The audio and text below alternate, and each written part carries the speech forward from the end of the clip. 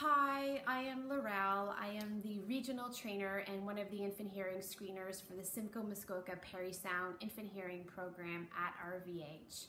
I have been doing newborn hearing screening now for over 17 years, and I'm really happy to say that our program safely reopened June the 1st. It has been a very busy month of June. We screened over 850 babies to recover from the temporary closure in our program due to the pandemic. Now, just to speak about some commonly asked questions in this program, the first would definitely be, why do I need to access newborn hearing screening so soon for my baby? So preferably by 1 month.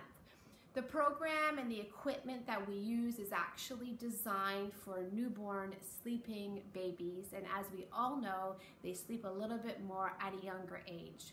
With that, when babies don't pass newborn hearing screenings, they should see the audiologist for diagnostic testing between 6 to 8 weeks.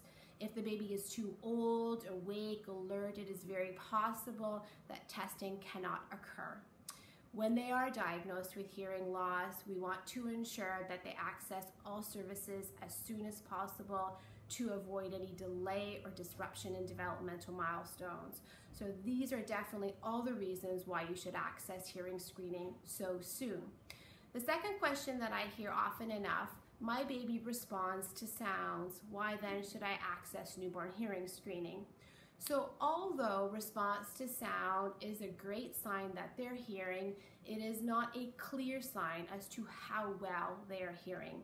Hearing screening, diagnostic testing is actually meant to catch any level of hearing loss: mild, moderate, severe, profound, unilateral, just the one side, bilateral, both ears. So that's why we still suggest that you do newborn hearing screening if they are responding. I hope I've provided you with some information today, and I do hope to see your baby by 1 month, but they have up until 2 months and then they age out of newborn hearing screening. Have a great day.